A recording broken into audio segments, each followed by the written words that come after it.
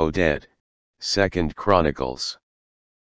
But a prophet of the Lord was there, whose name was Oded, and he went out before the host that came to Samaria, and said unto them, Behold, because the Lord God of your fathers was wroth with Judah, he hath delivered them into your hand, and ye have slain them in a rage that reacheth up unto heaven.